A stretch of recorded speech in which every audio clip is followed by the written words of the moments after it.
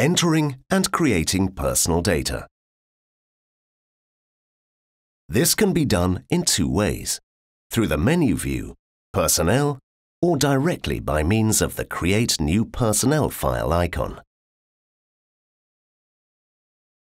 We can enter different parameters in the Creation window.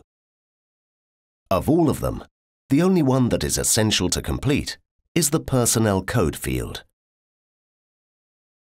The remaining fields can be completed later on, if necessary.